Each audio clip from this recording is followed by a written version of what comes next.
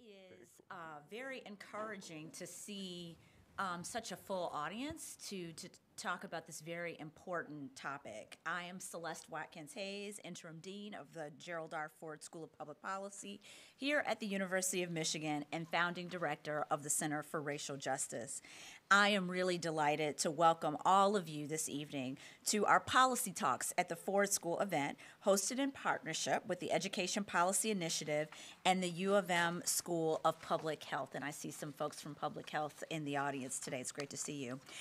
I know we also had support from our partners at the University of Michigan Flint campus, including Beth Kubitsky, Dean of the School of Education in Flint, who drove down to join with us today. Great to have Beth here. Tonight's event is supported through the Gilbert S. Omen and Martha A. Darling Health Policy Fund, established in 2001 by the generosity of Gil Omen and Martha Darling.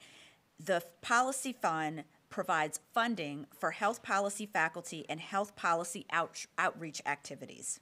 This fund allows the Ford School to address a spectrum of health policy issues, and I would like to take a moment to thank Gil and Martha for their support. Tonight's event focuses on a public health crisis that continues to have ripple effects on a nearby Michigan community nearly a decade later. In early 2016, the Flint Water Crisis captured the nation's attention. Major news outlets reported that the city's tap water had been contaminated with lead since April of 2014. Given the well-documented detrimental effects of lead exposure in early childhood on cognitive development, many worried that the academic progress of Flint's youngest residents may have been impacted. Over the past few years, important data have become available, allowing researchers to rigorously study and measure effects of the lead water crisis on children in Flint. Earlier this year, the university's Education Policy Initiative, housed here at the Ford School, produced a working report that linked household water pipe data to educational outcomes. Tonight, you'll hear key findings on the academic impacts of the Flint water crisis 7 to 8 years later from one of the report's co-authors, Dr. Sam Trejo. Afterwards, Ford School professor Brian Jacob will convene Dr. Trejo and our expert guests to discuss the big picture implications for young people in the community. Tonight we have with us Dr. Mona Hanna-Attisha, recognized as one of USA Today's Women of the Century for her role in uncovering the Flint water crisis and leading the recovery effort. She's author of the new book on the subject, What the Eyes Don't See. We will also hear from the recently appointed Flint Community Schools Superintendent, Kevin Jones. There will be time for questions at the end, so please write your questions down on the provided question cards throughout tonight's event and pass them to the center aisle. Those tuning in virtually can tweet your questions to #PolicyTalks. We have two students here who will help us with the Q&A, representatives from two student organizations, U of M's Beta Alpha Rho Fraternity and the Flint Justice Partnership. These student organizations have graciously teamed up to provide pizza for everyone after tonight's talk, just outside in our Rebecca Blank Great Hall. So I invite you to join us afterwards for refreshments. Now, before I introduce Dr. Trejo to get us started, I want to acknowledge the very generous support again that we all so appreciate for this lecture. This Health Policy Fund lecture is funded by the generosity of Gil Omen and Martha Darling, who are here with us today. Thank you so much. And we so appreciate your generosity, and we are really excited to have this very, very important and critical conversation. So without further ado, Dr. Trejo, would you like to join us?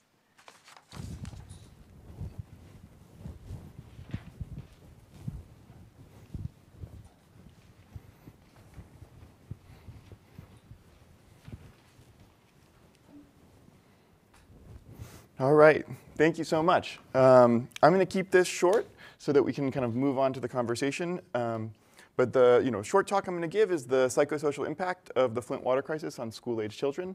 And I'm Dr. Sam Trejo. I'm a professor of sociology at Princeton University. And so because we're not going to go into like super detailed depth about how we came to the conclusions we came to today, I would point you to two sources that are sort of available online. One is the policy brief, and then the other is the actual working paper. And I just wanted to flag that both of this, or all of this research is joint with Gloria Emmons-Maldonado, who's now an assistant professor at the University of Texas Med School in Houston, and then Brian Jacob, of course. So, quick timeline of some of the key events of the Flint water crisis, just, for understanding our research design. So in 2014, the Flint water supply was switched from Lake Huron to the Flint River. The river water was corrosive and improperly treated, and that led to, there was lead pipes beneath the ground that began to leach into the tap water. And almost immediately, residents noticed changes to the color, odor, taste of their tap water. A key piece of, what made the Flint water crisis such a kind of maybe striking event was that for a long time, public officials continued to insist that the tap water was totally safe to drink. And then, in 2016, this is probably where most of us enter the story. Most of us sort of learn about it who are outside of Flint. The crisis is acknowledged. A state of emergency is declared. The EPA sees imminent and substantial endangerment. The National Guard comes in, distributes bottled water, and City of Flint starts replacing its lead service lines. And this wouldn't have happened without some of the sort of research and advocacy of people in this room. So, but the punchline was that when the crisis finally broke, Flint citizens had been exposed to lead-contaminated water for about a year and a half. At least that was the period where people were telling them it was safe to drink.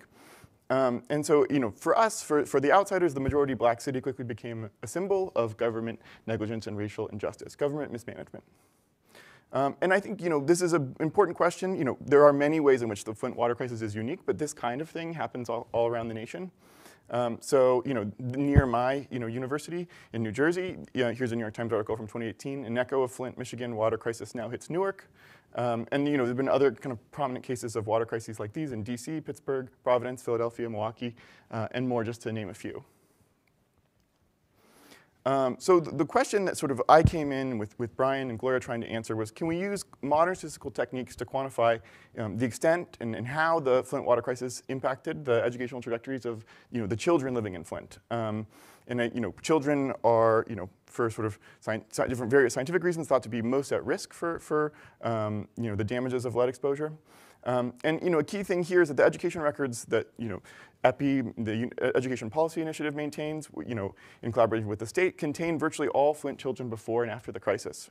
So it's of a certain age, right, of school-age children, and we'll come back to that. So we're going to look at 4 key outcomes. There's math achievement, reading achievement, the fraction of students with a qualified special educational need, and then attendance. So we do 2 different research strategies. We do one that's a between district analysis and one that's a within district analysis.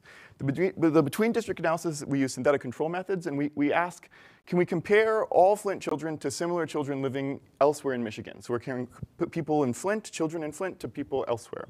And this is going to capture everything that sort of goes into the crisis. It's going to capture things like lead, but it's also going to capture any sort of like more social systemic effects like stigma, marginalization, civil unrest.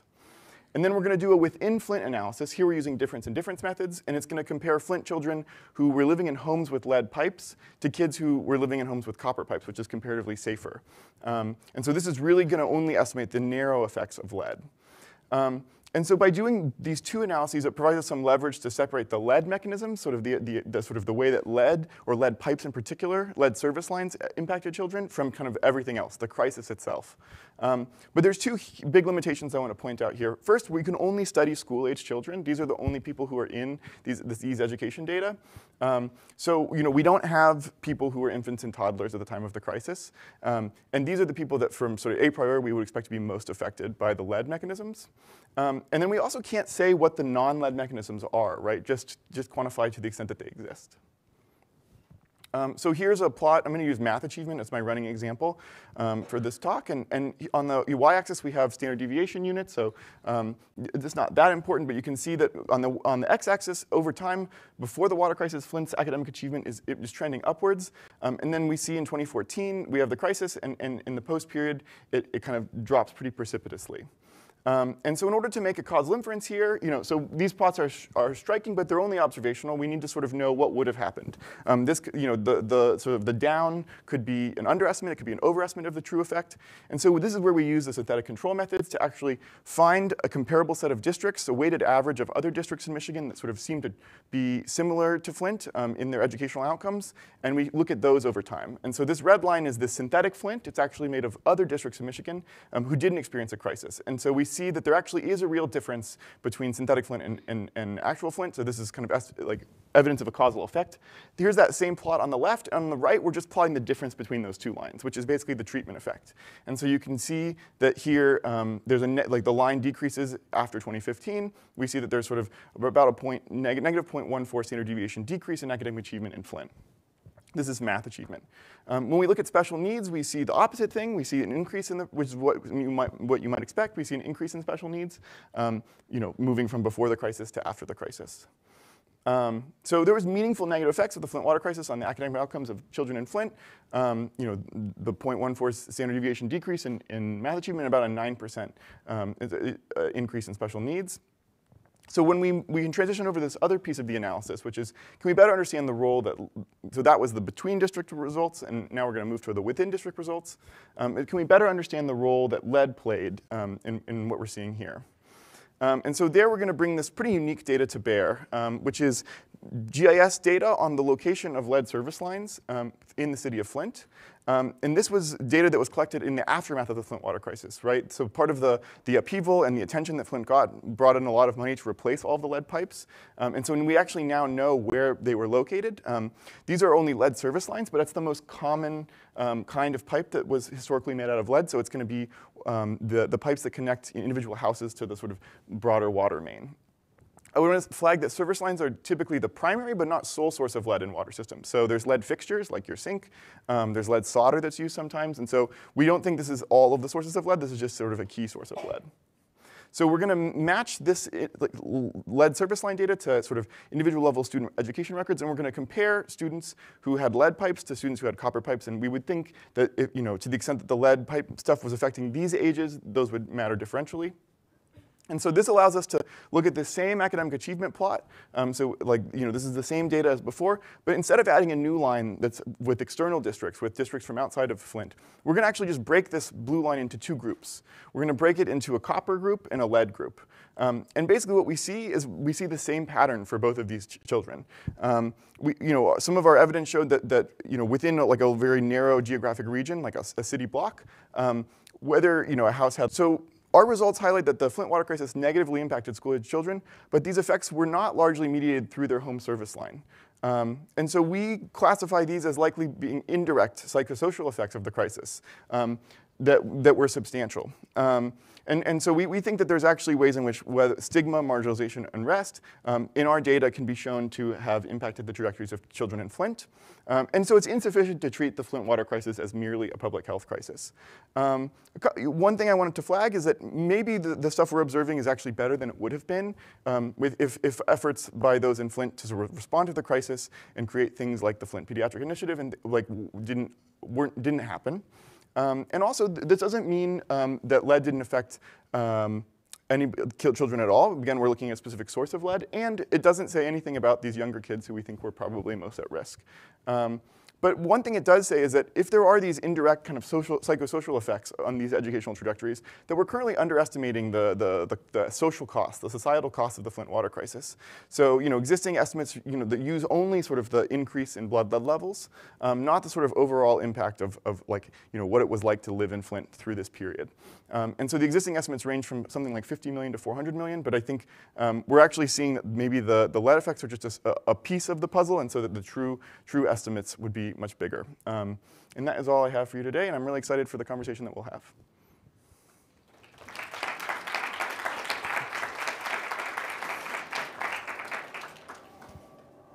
Okay, well, thank you, Dr. Trejo. Good to see you again. Good to see you. I'm going to now invite you and our other panelists up, and we are going to have a little roundtable conversation before we start taking questions from the audience.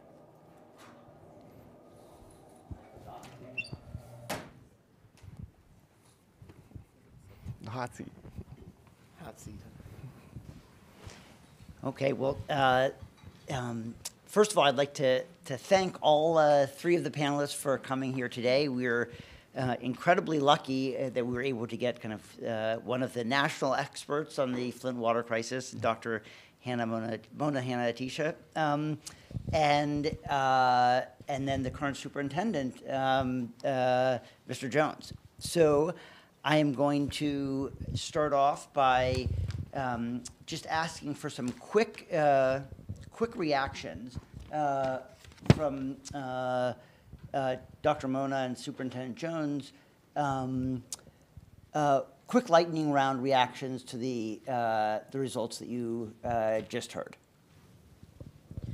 Wow. Is this on? Yeah.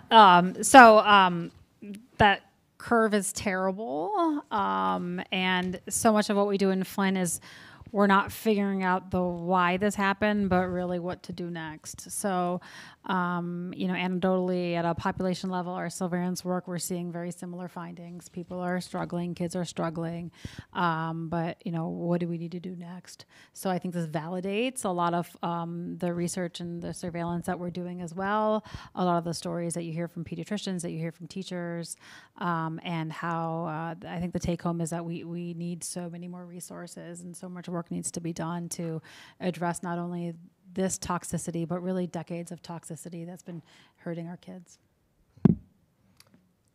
I'd agree, but before I answer that, I would say, check, mic check, 1, 2.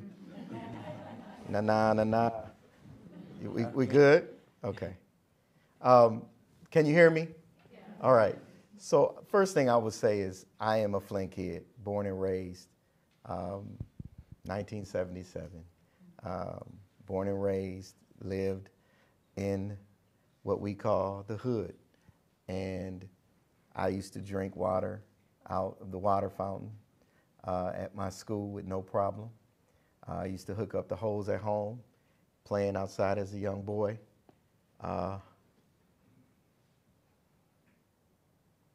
And being able to just enjoy my life. I would say to this data that this is so unfortunate. It's real, and we're living it. As the superintendent, it's very difficult to know that I walked the halls of these same schools as a young man and graduated from Flint Community Schools and is now watching children have to be careful with drinking water. And so when I look at your data, I think about our scholars, and I think about the opportunities that I had as a young man that some of our scholars growing up have to watch for. Watch what they do and watch what they touch. And so I just relived it and relived the crisis as I looked at your numbers. So that would be my quick answer. Thank you. Maybe take a minute now, I guess, following up on this. Superintendent Jones, you were a teacher in the district at the time. Principal in the district at the time of the crisis. Can you talk a little bit about what it was like in the schools and the district overall then? I would say imagine going home and your water is now, it looks like mud. You can't use it. You can't bathe. You can't take your small baby, right? Or mothers that are pregnant. You can't use this water. You're depending on water bottles. You're depending on celebrities and those that actually do care to send water. First of all, thank you to all of you who've ever sent water to Flint and supported us in any way. But to go on, it was more than emergency. It was, the feeling was, is this genocide? Are we really being wiped out? that is the feeling of parents that are not so connected like this great doctor to be able to understand the data, right? A parent that has to go to work every day, has to feed their children. This is a disaster for them, right? And so living that, education wasn't the number one thing at the time. Not dying, not having boils, not knowing what this is. We're not the experts, so we don't know. Not knowing what this is was on our mind. Being a principal, my job is to educate scholars and motivate them to learn.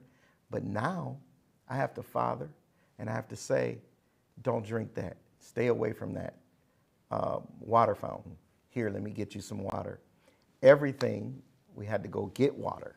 We had to go and change the way we lived in the school. And children had to face that. Think early childhood. Think what comes with that. Changing diapers, all of those things. Kindergarten, babies needing water. Can I go get some water? No, 1 second. Stop teaching. So all of the stoppage of educating children that we had to do just to open up a water bottle, that's hours away from our work and doing what we're supposed to do as educators. And Dr. Hanna-Attisha, you were on the ground there as well. I mean, can you just give us a sense of what it was like in the broader community? Sure, yeah. So pediatrician Flynn, still a pediatrician Flynn, spent all of yesterday in clinic taking care of RSV and flu kids. So be careful out there. It's crazy. So for, a year and a half, parents were coming to clinic with concerns and they knew something was wrong. Like you said, it was yellowish and greenish, and they'd bathe their children and they'd get a rash to like the water line. And moms were coming in and asking if they should mix their baby's formula with water, because how do you make formula? You mix powder with tap water. That was the recommendation, and asking if that was okay to mix tap water with formula. And my response for a long time, just like everybody's response, was like, yeah, like how could water not be okay? Like, for a year and a half, I was very much reassuring families because everybody in charge, all the state and federal agencies, the government was saying everything was okay. Think about this. Like, okay, I'm putting up my hand. Okay, what are we surrounded by, guys? Water, right? The Great Lakes. Like here's Flint, like just an hour-ish north of everybody here. So literally surrounded by the largest source of fresh water in the world. There's, in my head, I'm like, wait a minute, there's rules and there's laws and there's agencies and there's like people that our tax dollars pay to make sure that when we turn on a tap and we fill our water, be it in Flint or Ann Arbor, that it's safe, right? And so that was all going through my head, in addition to all the experts saying everything was okay.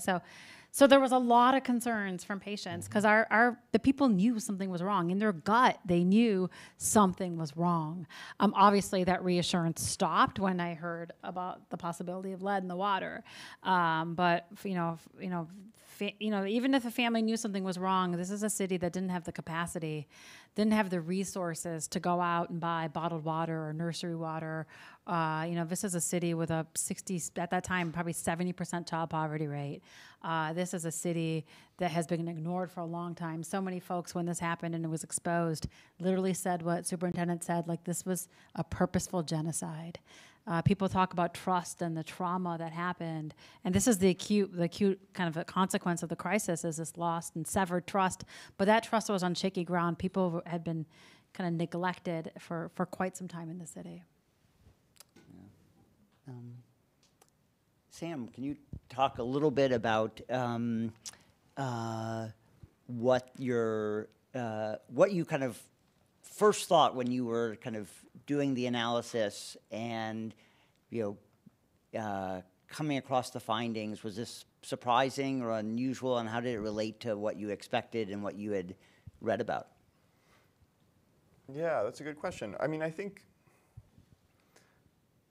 I was surprised because I think maybe externally it's not as easy to see until I sort of started to look into, there's research that's like really good surveys of Flint residents in the aftermath of the crisis, sort of documenting kind of the mental health stuff, documenting all of the stuff we're getting kind of firsthand accounts of. I think, you know, my outside like sort of prior, my first guess was just that, like, okay, like this was clearly a terrible thing that happened, and the main way this is going to be impacting people is by just like, or the main way it's going to be impacting the kids in my study, which again was this very particular sample, was going to be by sort of like the lead effects. So it's a neurotoxin. You know, there's like this big literature on lead, but I didn't think at first, or I didn't like think to consider at first the way in which just like the crisis itself could really matter, and it just that it felt like that it disrupted day-to-day life in the city. It felt stigmatizing, marginalized, whatever it was, that like that the Flint water crisis was much more than just lead in water. Yeah, I would just add, and you mentioned this, there's a lot that we still have to learn that we don't know, and a lot of it is like doing detective work. We have a study right now that's collecting kids' baby teeth to retrospectively look at lead exposure in utero in the first kind of few months of life, because it's really hard to reconstruct what happened and how much that exposure was. And we have some of these baby teeth analyzed, and the graph is kind of similar. Like, you know, there's no lead in the teeth, and then the water switch happens and lead appears in the teeth, but you don't see any of that in blood lead levels, or maybe even in water lead levels. So there's a lot that we still have to figure out. I think one of my worst days after the crisis was when we found out lead levels at Freeman Elementary. We had some of the highest lead levels in a school, and schools don't have lead service lines. And that was all kind of lead corrosion from fixtures and faucets and drinking fountains. So even though you may not have a lead service line, like you mentioned, there's lead in the premise plumbing, and which is the plumbing in your house, and that wasn't restricted until 2014. So that was also, you know, leaching lead, and in addition to service lines. So there's a lot that we don't know. That, you know, there's a lot of factors that went into this, and that, you know, that caused these consequences.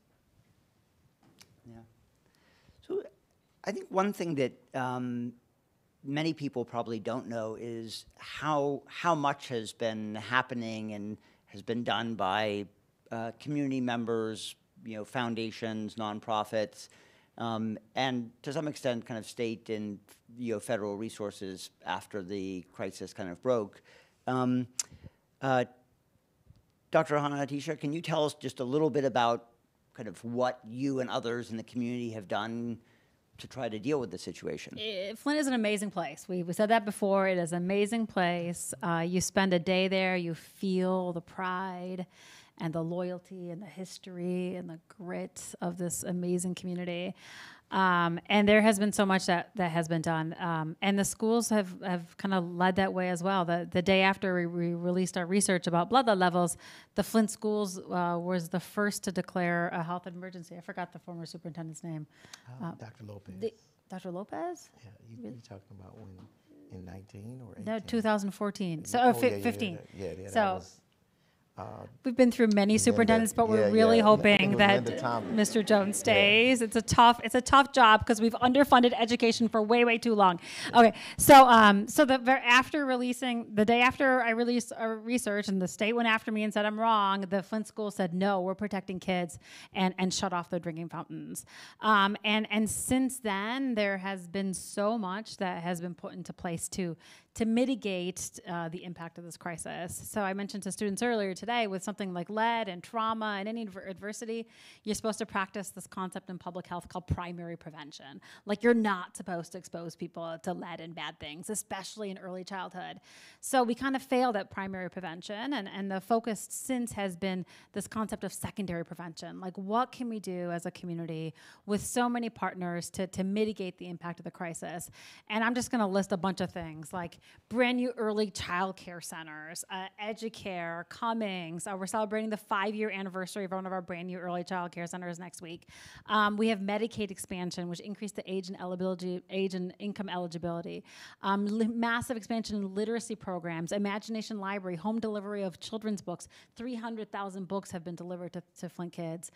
Nutrition prescriptions, home visiting programs, trauma-informed care, 24-hour crisis lines, mental health services. Like, the list goes on and on of awesome that has been put into place. A lot of it is weaved through the Flint Registry, which is this CDC-funded effort to see how people are doing and connect them to resources as well.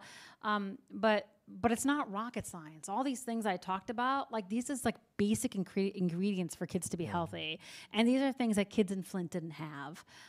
In places like Flint, there's like one book for every 300 kids. Like, think about that. And research shows that kids have learned, or have heard 30 million less words by the age of 3. And by 18 months, you can see evidence of achievement. Like, there's all this literature and research that in communities like Flint, and we're responding, but it's not enough to, once again, bridge this long-standing disinvestment, these long-standing inequities that have made it hard for kids in Flint, like in so many places, to be healthy and successful.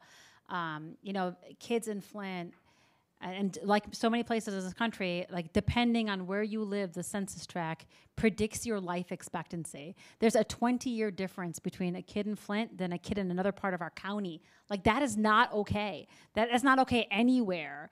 So there's a lot of, once again, structural societal issues that we're trying to address that should have been addressed a long time ago. One thing that we were both involved is mindfulness work in Flint, and I'll let you talk about it because you were a champion when you were principal. Sure. So there's a couple things to go with Dr. Mona's response. Mindfulness was very important for our scholars. Meditation, right? Teaching our scholars to settle themselves. That's not easy. When you think about those babies that were in the womb, right? And as a principal, now they're pre-K, now they're kindergarten, they come into school and they're jumping all over tables. Now, yes, they're adolescent, yes, they're babies, but this was different. We have about a 70% ADHD rate in one of our last studies. Flint Community Schools is now 36%. I might be off by, it might be 37 now. Special education in our district. And so mindfulness is an everyday job in our district to settle scholars. The CRIM Fitness Foundation, we worked very, very heavily with them on mindfulness and being able to do restorative practices and being a trauma-sensitive school. All of that work is vital. And, at Dorrider, we opened up, and that's where I was principal, a mindfulness room. Instead of sending these babies home because they flare up and they get an attitude and maybe throw a pencil or throw an eraser or something, we had to figure out a way to keep scholars in school so that they can learn. And mindfulness helps so much. We've had parents come in to learn mindfulness. And so that was one thing that was so vital, and it's still vital today. The other is hydration stations. We worked with Kettering University, Dr. Laura Sullivan, who worked very hard to ensure that our hydration stations in our school, we cut ribbon on those last year, 2021. But think about it, 2014 to 2021, we bottled up, right? But that is a positive, moving in the right direction to have those hydration stations throughout the district so that our scholars can now use water bottles or cups and get the water out of our hydration stations. So I know this is a very, like I said, we thought for a moment this was genocide, but the fact that we are working as a community to ensure the success of all of our scholars and families have been so, it's just been so amazing.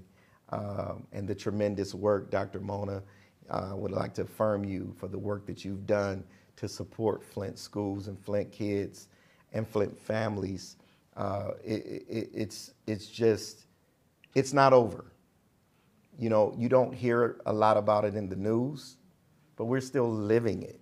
There's still brown water in homes. There's still families affected by what happened years ago.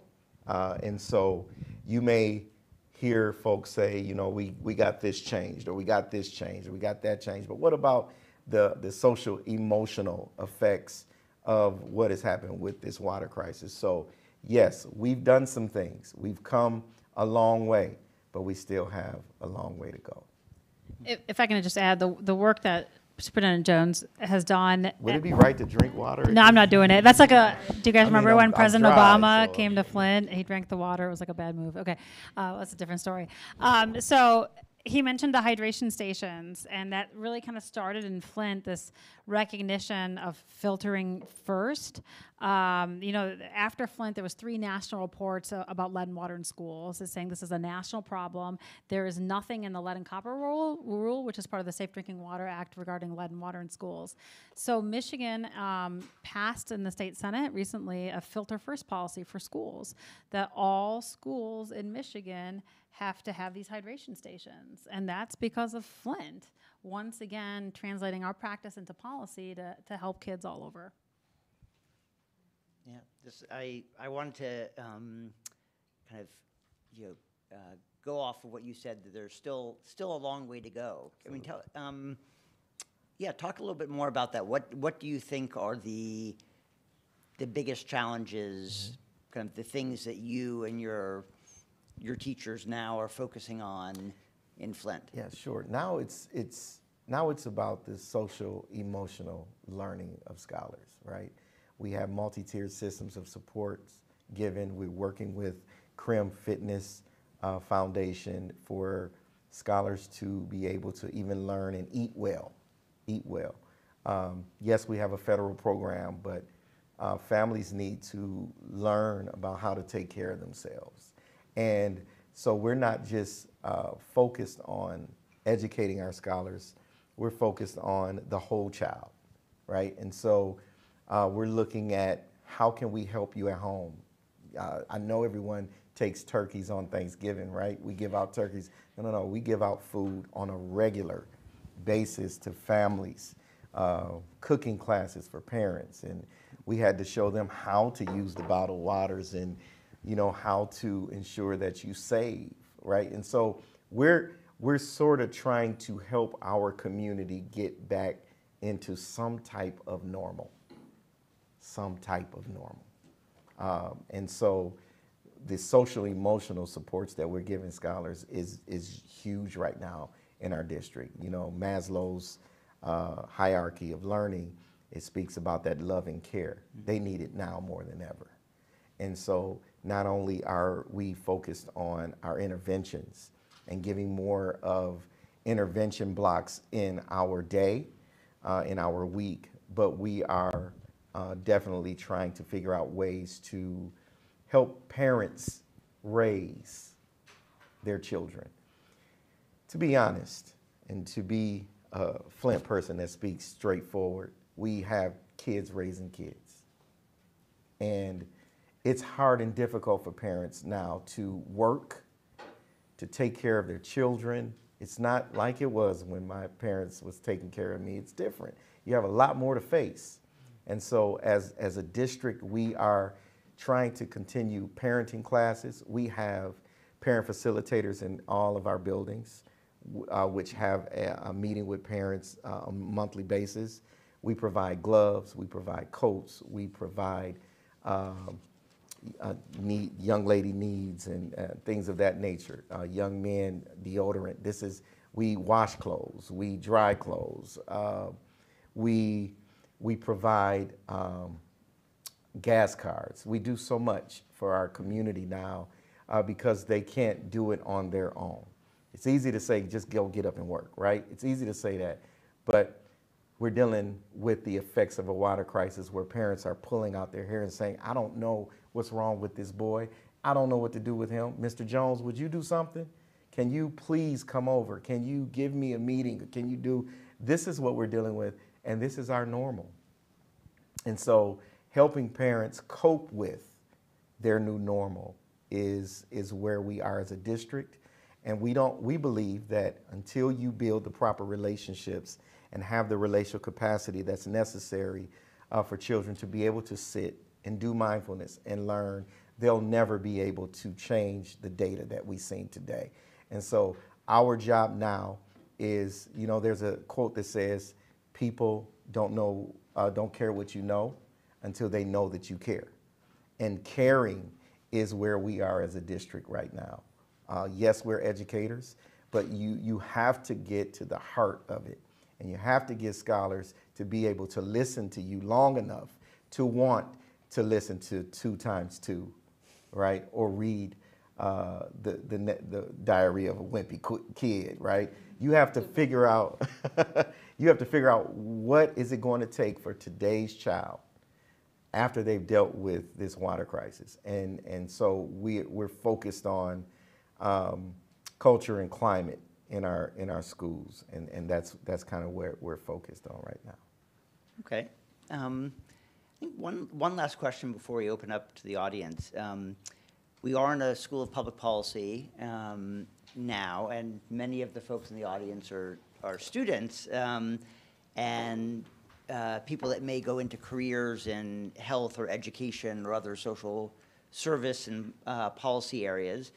And so I wanted to know, look, what are some of the big lessons you think the kind of future policymakers should take from the crisis, the response to the crisis, the current situation, kind of the whole package of things? Don't just go and try to make policy without coming to these communities and seeing how we have lived and what we've had to suffer. Don't come in just to get a vote, but come in to find out what it is that we really need. The grassroots communities, talk to them as well. Yes, you're going to hear some complaining. Yes, you're going to hear some griping, but listen to the heart of the matter before you determine to go and take a vote on what we need and you haven't had to live it. That's very important for many of our parents speak about how are people making decisions for me and they are not living the life that I have to live. And so I would say come and speak, come to the schools, and we'll set up opportunities for you to speak to parents and understand what they've gone through. And so that's advice I would give. I would just add, and I've said this before, like what happened in Flint was a policy decision. It was an acute policy, but really decades of policy that neglected and starved the city. But most acutely was the emergency management policy. So it was, put into place against the will of the people. It was something that was voted down on a ballot measure. It was pushed through our formerly gerrymandered legislature, and the purpose was not to listen to the people. It usurped democracy. It took away the voice of elected and accountable officials. And the emergency managers reported to the governor. It was their decision to change our water source and to not listen to people. I mentioned to the class earlier today, what the former emergency manager was subpoenaed before Congress, before the Oversight Committee, and the Congressman Cummings, who asked him, why didn't you listen to the people? Like, why? They knew something was wrong. They were coming to you with jugs of brown water. Why didn't you listen to them? And he said, I didn't have to. I wasn't accountable to them. So, let this be a lesson of the consequence of, unrepresentative policy, of folks who do not care about a community, do not, are not responsive to a community, are not representative of a community. I would sit in meetings after the water crisis exposed with the former administration, and I would just walk into a meeting, my jaw would drop. It was just all white men in dark suits. And I'm like, do you think this is maybe part of the policy, that we have nobody from a community, that we have no women, that we have no diversity, that, do you think, this is one of the many reasons.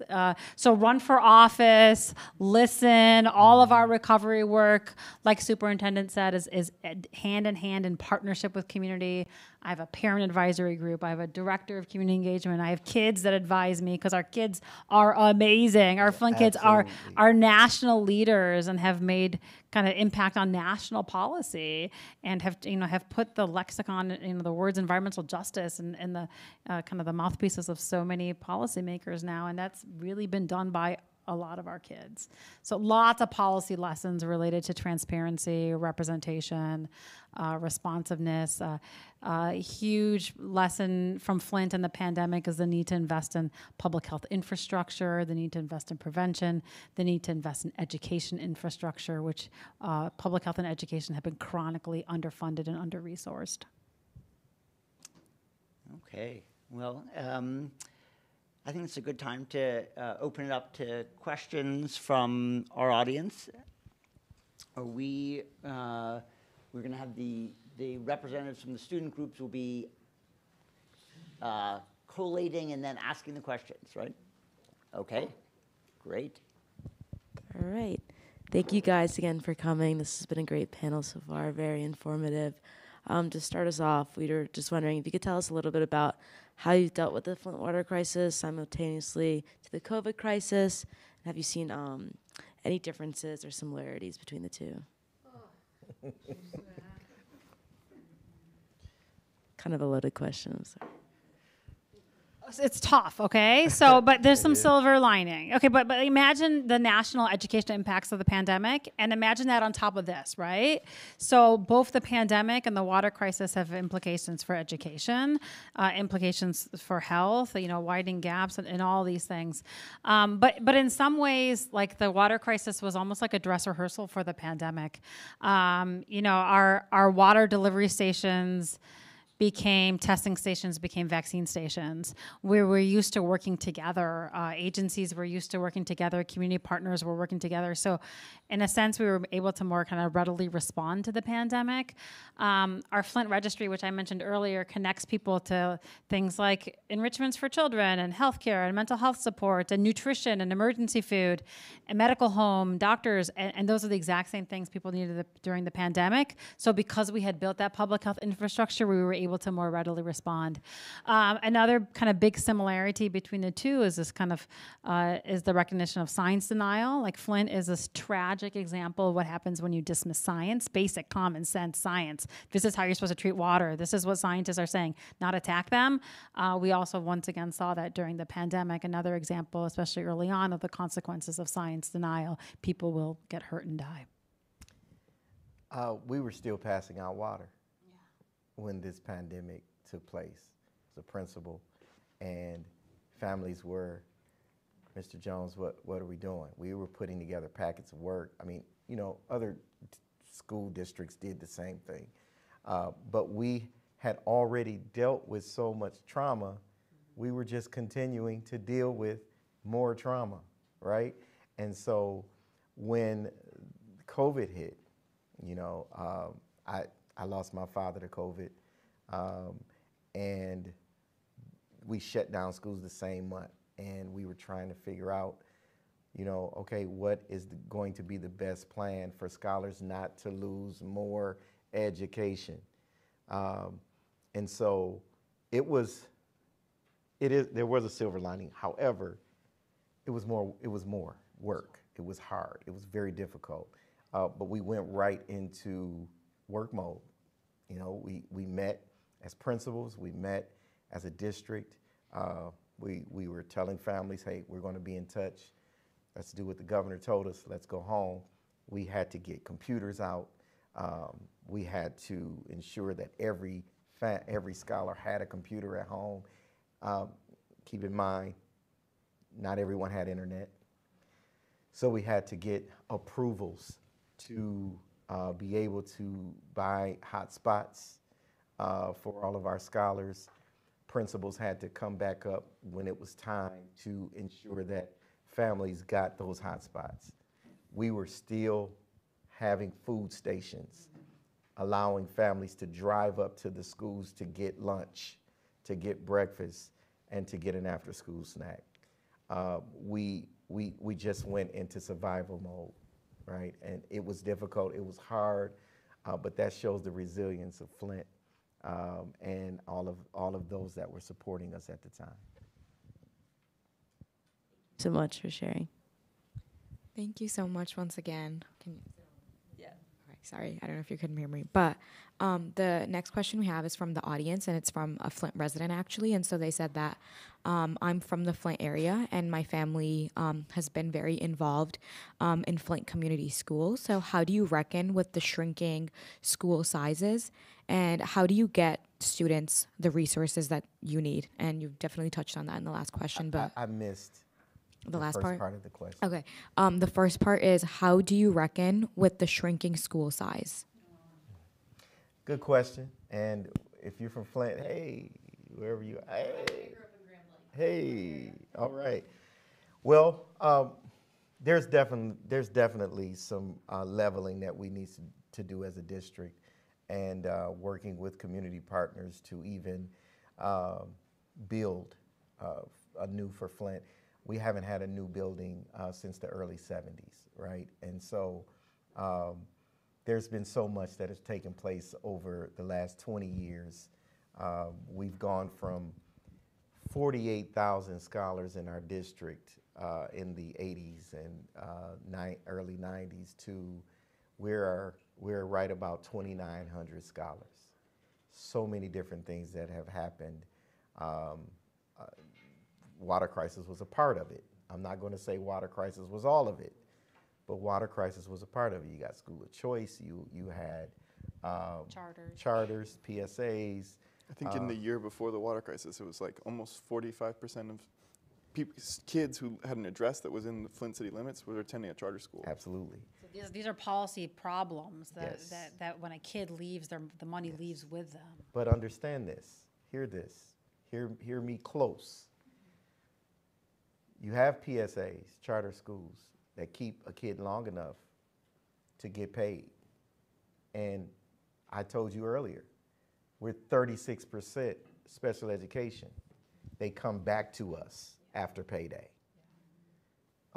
This is what happens in our community, and I'm sure it's happening somewhere else, so I'm not going to act as though it's just us, but couple that with the water crisis, and couple that with Fortune 500 companies leaving Flint.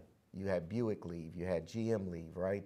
And so families are migrating, but you still have families in need that can't help themselves. And so it's a tough problem. We are trying to work with community partners to find the funds and get the funds donated for a new high school for our community, while yet determining to close some of the old buildings that we have because our footprint is too large as it pertains to buildings that we're operating. And so we're working with our board now to determine what buildings we're going to close. And there's a positive effect to that, but there's also a negative effect, right? When you hear that your district is closing schools, you don't want to be in a district where, it seems like you're failing. And so we're going to have to suffer some more to be able to have a brighter future. So we're currently working at that. So what Superintendent brought up is kind of the crux of what the water crisis was about, was population loss. So the city had lost a lot of people. At one point, I think we were close to 300,000, and in 2014, the population was like 90,000. And because of the way, Michigan funds cities, it's based on property taxes. So a shrinking city was now having to fund the infrastructure of a city that was built twice its size. So it was impossible for them to fund things like policing and public health and water infrastructure. That tax base wasn't there before. And there had been efforts in Flint's history to move to regionalization. Like, why don't the suburbs, like, why isn't it a county effort? Like other states, like the whole county supports, each other. But for racist reasons and other reasons, that never happened. And that's this very similar story to, and then then we were near bankrupt as a city, taken over by emergency management, water switch happened. So, one of the crux of the problems is lack of regionalization, the fact that we depend on tax bases in shrinking cities to support, basic, public services like education and water delivery, and so it's highly inequitable. And still having to pay a water bill. Yeah. With the type of water that we had to deal with. It sounds crazy, right? But that's the reality. Something that was striking to me about the regionalization bit or the sort of population decline was that the population of the county hasn't really changed that much, and it's just everybody's moved to the suburbs. Exactly. Yep. And there was an effort called One Flint, all these efforts to try to regionalize, but no, highways were built and they cut through black neighborhoods and they allowed people to go in, extract wealth, and go out and not contribute to the city. This is a similar story in many other cities. So all of these things, had consequences. These are policies. Great. And then the next question, kind of combining two that were submitted. This is aimed more for you, Dr. Trejo. So it's about the lower math achievement, academic achievement overall. Do you have any theories on the specific mechanisms driving this decrease in educational performance? Is it purely from the lead? I know you mentioned earlier in your presentation that's also from the social outcomes of this crisis. So if you could touch a little bit more on that. Yeah, it's a good question. I think we don't totally know, but there are, so these are kids who are tested in grades 3 through 8, and we're looking at basically the 5 years right after the crisis. So these kids are by and large age above the age of 5 when the crisis actually occurred. And so, there's a lot of evidence that basically lead affects younger children the most. I think lead in water in particular affects infants because of what Mona was saying about baby formula. But then, sort of other sources of lead, like lead paint, I think is really heightened age 1 to 3, and but especially below 5. So I think there's actually some sort of previous research to suggest that these kids would be less affected by the lead than maybe some of other kids in Flint. Which is part of the reason that we come to conclude that there must have been more than just the lead effects. There must have been these psychosocial pathways. I think part of the question might have been, why do we see it in math and not reading? And I think that's to some extent still an open question, but there is sort of a pattern of results like that in the education literature. I think it seems especially short-term shocks, math seems more sensitive than reading. So one example would be summer learning loss. Another example would be there's studies about whether you sort of incentivize high scores on tests with money, and do people's performance change? You see changes in math, but not in reading. I think it's kind of a big open question. I think also the COVID results. I think what we're seeing nationally with COVID is a bigger decrease in math achievement than reading.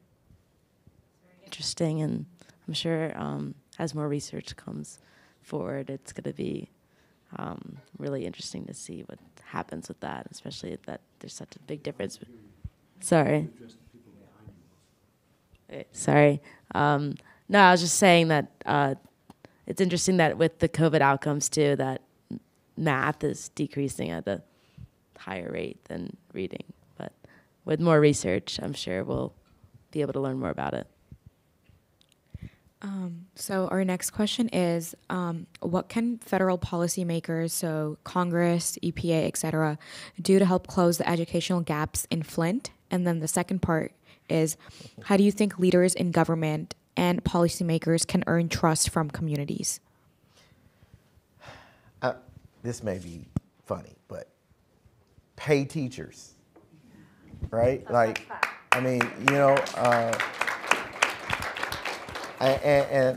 I say that because, you want 100% from staff, because staff, believe it or not, they're dealing with all of the crises that we're talking about today, right? And so not everyone wants to come and work in the inner city, even before the crisis. We're hiring. We're always hiring. Yes. We have 47 vacancies. A large percentage of those vacancies are teachers for special education. They're going to suburban districts. They're going elsewhere because we do not have the funds to be able to pay. We have scholars with many disabilities. We have to deal with a lot of the inner city issues that come up. Crime. Flint, Michigan has been in the top 10 for some time in crime. And so no one wants to really come and work in the inner city.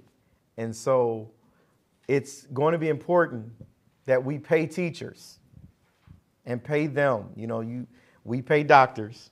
Don't Not do as much that, pediatricians. It's It's okay. That's not a hate on you.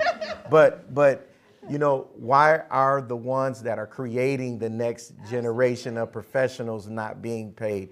That is a crime, right? And so teachers need to be paid. That's what lawmakers need to understand. We need more money to go into education as it pertains to human resource. That is the number one thing that they can do to support us. I won't go further because as I think about our staff and how many staff members we have and making a livable wage and being able to take care of themselves, that would be the number one thing I would say, and I would just leave it right there. I'm going to reiterate that. And not only do we need to pay teachers, we need to pay early childhood teachers. If we respect the science of brain development and child development, that period of 0 to 5 is the greatest period of brain development. Your brain triples in size. Like what happens there, despite the badness you may be exposed to, if you can put in goodness of good, high quality early education and supports and parenting programs and all this good stuff at that time, you can mitigate a lot of that badness. And this is like a lot of science terms that I'm like not making science terms. So our early childhood teachers are barely paid minimum wage. They're part of this kind of pink workforce. Like they're eligible for a lot of the programs that they're providing. So those are the folks that we also significantly need to raise their salaries and their benefits. And I think it's ironic we're talking about benefits and salaries and living wages because what's Flint the birthplace of? The middle class in America. So it's the birthplace of the Flint sit-down strikes and the UAW and living wages and occupational health and safety and benefits. That was born in Flint. The very first subdivision in America is in Flint, and Flint spread that throughout the nation. And yet here we are almost 100 years later from that time where we're still talking about these basic things that people need to raise a family. If the federal government and the state government wanted to do things, they would do something for our families is lift them out of poverty. So much of what we do, what I do, what Superintendent Jones does are Band-Aids when we haven't addressed these fundamental upstream issues like childhood poverty. And it's embarrassing in Flint. We have neighborhoods in Flint where it's 80 to 100% a child poverty rate. 80, that's crazy. I mean, it's about 15% for the nation and state, but in some of our neighborhoods, it's 80 to 100%. You cannot expect any child to grow up and be healthy. So we need to renew the child tax credit. We need to fundamentally address things like child poverty to make sure our kids are healthy. Just to add just another piece to give you can keep going forever. Yeah, because this piece here is huge. You know, the tragedy that happened in Oxford, you know, so many different districts began to figure out what are we going to do about safety? Well, Flint has had metal detectors and wands for years. So this goes back to why we need to pay teachers. They've been dealing with these things for years. Many have just started saying, hey, let's get some safety wands in the school. Let's do this. What are we going to do? And it made CNN. It made all this news. But Flint has been dealing with these type of issues for years, not the same thing as Oxford per se. I don't want to take away from that. But though our teachers are walking through metal detectors every day, all right? We've had to replace metal detectors several times because they've just worn out. So teachers being paid less than, like you stated, the minimum wage, and to have to come to work every day, to pick up the issues of the scholars and also deal with the water crisis and COVID, and you still paid. And here's the thing, boards are, our boards are brought on to ensure that you are doing what's best for the district, but at the same time, they have to push us as administration to find money for teachers. That means we're gonna have to cut something. When you find money for teachers, you find money for principals, you have to cut something. So you end up cutting valuable workers that you need in central office to keep the work done, and also in the buildings, just so you can keep a person in front of children. So that's why I say pay teachers, give us more money to support our staff so that we can continue to do the work that we're supposed to do for children every day. And our next question is directed to Dr. Mona Hanna-Attisha. Could you describe the moment that made you realize, and initiate your investigation into what was going on in Flint? And was that your clinic, at home, or was that aha moment for you that made you realize something was wrong? Awesome, great question. So it was, what was the aha moment that something might be wrong that propelled me to do my research? Well, you all have a copy of my book, so you can read that. I'm not going to give it away. But basically, it was learning about the possibility of lead being in the water. That is the moment that my life changed. I know what lead is. I was a student here 30 years ago in the environmental school, and one of my professors was this brilliant man, Flint native, Bunyan Bryant, who was one of the fathers of the field of environmental justice, and learned even then that lead is a form of environmental racism, that it's a potent neurotoxin, and credible science since then has told us that there's no safe level, and that, it has all these detrimental cognitive and behavioral impacts. So when I heard about the possibility of lead in the water, I stopped sleeping. I stopped eating. I knew I needed data to figure out what was going on, and that I shouldn't have had to do my research, which was looking at blood lead levels. That you should have just listened to people. You should have listened to the other scientists who were telling you there was lead in the water. I didn't need proof that it was in the blood of children to do anything about it. So, but nobody was listening to anybody else, the authorities that be, and so ended up just seeing what was happening to the children and looking at their blood lead levels. But read the book. Thank you for sharing that. So our next question is actually from a teacher who's returned back to get their master's at U of M. And so the question is, how have teachers and school personnel been supported through the water crisis and COVID? Thank you for asking that question. That was a good question. We, as a district, we received, the ARPA funds that came to us as a district.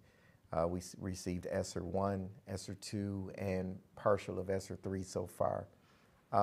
What we did as a district is we gave every employee of the district $22,500. And that was to support them through the work of the COVID-19 pandemic that we dealt with. We were able to do that. It was legal. We went through MDE. We figured, hey, we need to support our staff. We need to do something special for them. We also gave them new technology so that they were able to do their work from home. We supplied them with opportunities. There was a time where we had to do remote work. We were in school, but there were teachers that, had to go out for remote work. We were able to pay them at the time. It's still not enough, so don't get me wrong. Still not enough, but we did what we could to support our teachers at the time that they were going through this crisis with us. We lost staff members to COVID-19, and it was just a tragedy. I lost family members, and so it wasn't easy, but the first thing we did with the funds is we did technology for scholars, so every one of our scholars is 2-to-1, meaning you have a computer at school, you have a computer at home. We did the technology as far as everyone had a Zoom account. We did all of that. We worked all of that out, but The second thing we done is we paid our teachers, and they were able to get a stipend for the work that they've been doing. Thank you so much for sharing, Superintendent Jones. Our next question is asking about how you deal with the frustration and burnout, because this has been ongoing for so many years. Prayer. Mindfulness. You know, I was a part of a group called Transformational Education Leadership. And that TEL group taught us mindfulness before we got into this pandemic, and we needed it as a district due to the water crisis. And so we began doing work with mindfulness and really trying to just be there for one another, right? I am a relational leader. I believe that building relationships is first and foremost, and then after that, the work will follow. And so trying to just care for one another, calling, text messages, affirmations. We have a program called Capturing Kids' Hearts. We build social contracts. We do meetings together. We do gatherings together. And this is all to keep us sane, right?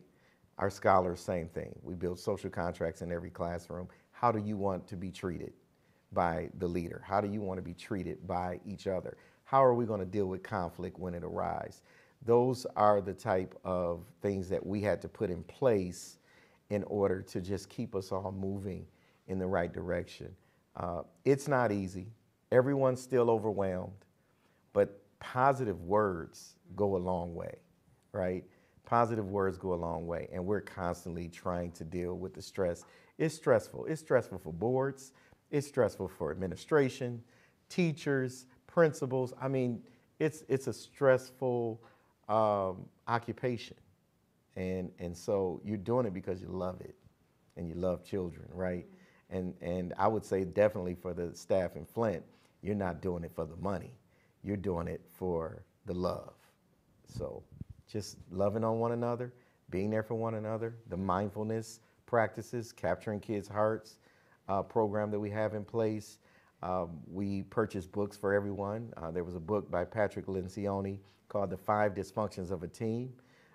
We purchased that book and did PD on that. It talks about trust, commitment, attention to results, and things of that nature that would just keep us moving in the right direction.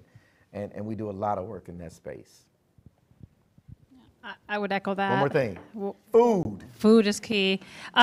Mindfulness come up a lot. So Flint is one of the first 4 mindful cities. So the whole city's been trained on mindfulness, including the head of our police department, the mayor, the head of the hospitals.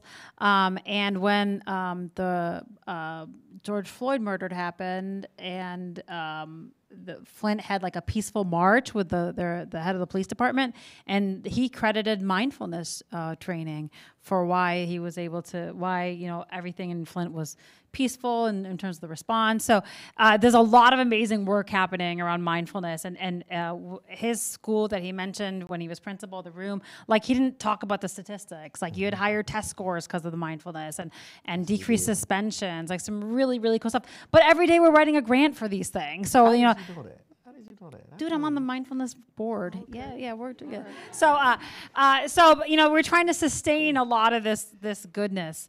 But the question was about like burnout and how do you keep going? And he said it's about the kids. Like, like I said, I was in clinic yesterday, and I ask every single patient that is verbal, like, what do you want to be when you grow up? And I had a little kid. It was my favorite question. He was like 4. I'm like, well, what do you want to be when you grow up? He's like, I want to be 5. I'm like, yes. Like how cute is that? Like teachers and pediatricians, like we do the same work. Like it's not so much about the kid today in front of us. It's about what they will become. Absolutely. It's about the promise of that child, and it's our job to make sure that they have every potential available to them, and we fiercely protect that. Absolutely. I think staying grounded in that, and with me, it's every patient encounter grounds me. And there's days where I'm frustrated and I'm angry and I'm mad, and it's a roller coaster of emotions, and I just want to bang my head in the wall. But that doesn't get me anywhere. When I'm able to kind of ground myself and ask myself why, like, Mona, why are you doing this? Like, why are you here today? Why did you write a book? Why are you in the clinic? Why? And my why is always kids, and that enables me to kind of push forward. So find your why. It's going to be different for all of you, and I think if you can kind of stay grounded in your why, that enables you to kind of persevere, especially when times are hard. And I'll just add, how many of you ever participated in mindfulness? Okay. That those of you who haven't, a lot of times I'm asked that question, how do we go on? And we are more than happy to show you what that is at any time, even after we're done, and take you through a mindful practice, because really— I think we should end that way, don't you? Yeah. I think it would be cool. Yeah. But I'm not running this thing, so, I don't want to not be invited back again. So that would definitely be up to you all. But, we're very open, and I'm very open to have conversations outside of this. But meditation is very important. Some people will call it a religious thing or this or that. Well, it's whatever you need it to be, right? And so having that with children, you'll be amazed. If any of you are thinking about being a teacher, take mindfulness. Or parent. Yes. I do it at home with my children, and we'll stop and, Dad, no, come on, let's do our mindfulness. Sit down, take a moment. We listen to the room, we feel, we do whatever we need to do to just really calm. And once we're done, we go about our day. But it grounds you. And I think it's very important that more people get into that space. Awesome. Hopefully we can try to do that at the end. Let's have a quick— It's not my show. We just have time for one more question, and then maybe mindfulness, and then pizza afterwards. So here's Dilpreet with the last question. So our last question is going to be, how can we as students address the issues that you mentioned within the Flint community? So you touched on the idea of lived experience, and it's very important to our understanding. However, many of us may not have that lived experience particularly. So, how can we tackle these issues and spread awareness about everything that's happening within a community that's not necessarily our own?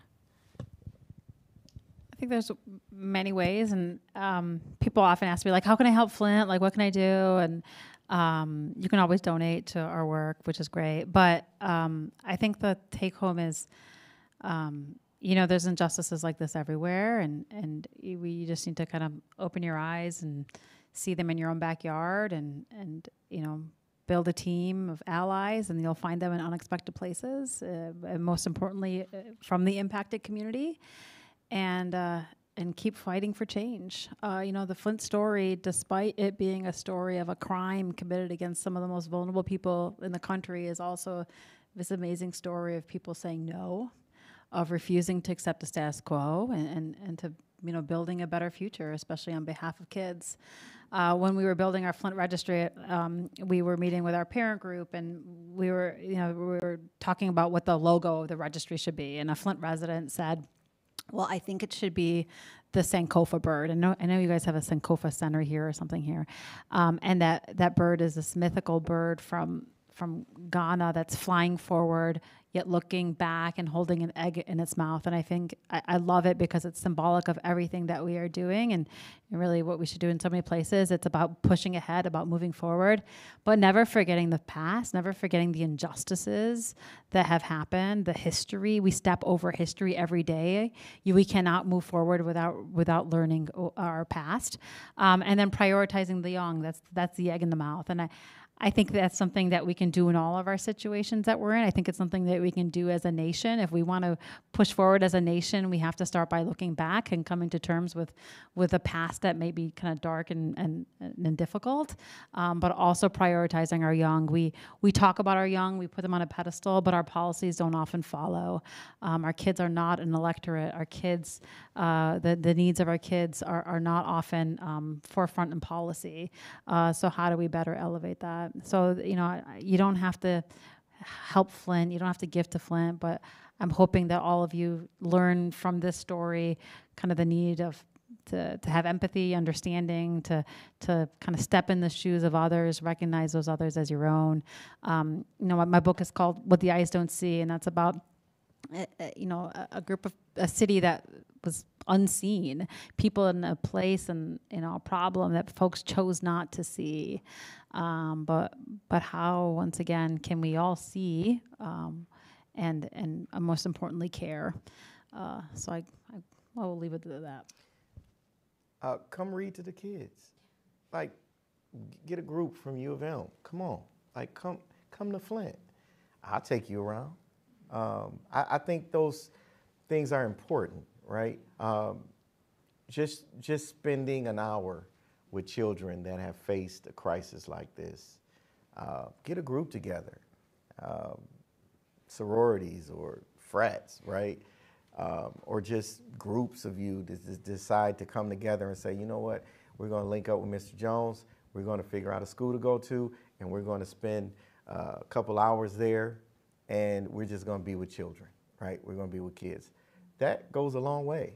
Adopt a school. If there's any programs that want to adopt a school and you care for that school and you do things for that school, if you're going to ask that question, right, I'm going to get down to the brass tacks, is being in front of children, putting a smile on these babies' face. And if I can get you to do anything, keep your money, but come and be a part of the work of rebuilding Flint. That seems like a great place to end. I want to just make sure I thank before we close and mindfulness. I was getting there. Mindfulness, closing thank yous, mindfulness, and then pizza. So the closing thank yous are thanks to the wonderful panelists that have joined us here today. It was a fantastic discussion. Thank you to all of the people, many of whom are behind the scenes, that really made this happen. The communications and IT staff at the Ford School, the staff at the Education Policy Initiative, the staff in the Dean's Office, the students and the student organizations who are responsible for the questions and the groups and the pizza. So thanks to everyone. Let's see. So I am not an expert in mindfulness. So Mr. Jones, you want to lead us in a mindfulness, a pre-pizza mindfulness? Sure. So I'm going to ask everyone, if you will, to put your feet flat on the floor and just relax yourself in your chair. Just relax. I'm going to ask you to, if you don't mind, to close your eyes. If you don't mind, if you don't feel comfortable with that, you can keep your eyes open. But I'm going to ask you to feel the tips of your fingers. Feel 1, 2, 3, 4, 5, the tips of your fingers with your thumb against each finger. But I want you to take a moment and just think about what we've learned today, what we've talked about, what resonates with you as you are just feeling. You're sitting there, you're breathing. What resonates with you? As you're thinking of that, I want you to take a couple deep breaths, and I'm going to lead you. Take a deep breath in, hold, and exhale. Again, take a deep breath in, hold, and exhale. Don't worry about the sounds you hear, but take in the sounds that you hear. As you listen to my voice, just really think about the learning today, the conversation. Continue to breathe. Feel your body. Feel your breathing.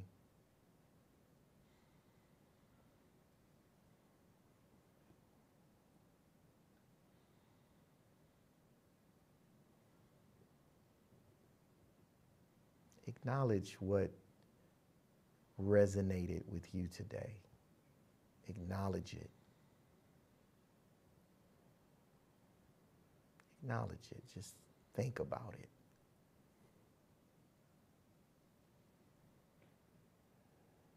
As you're breathing,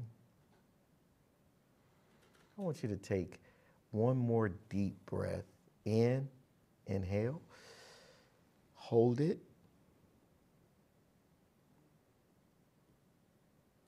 exhale. And I want you to just go ahead and open your eyes. Thank you very much.